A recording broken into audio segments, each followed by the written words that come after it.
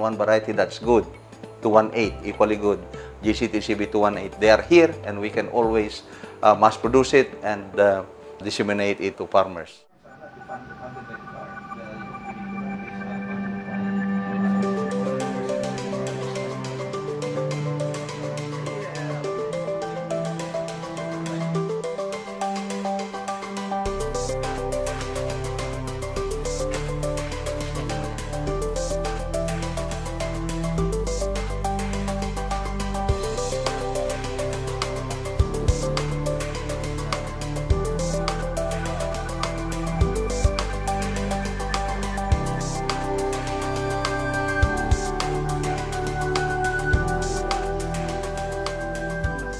With all these activities, it started with the basic research, working with the government and the private sectors.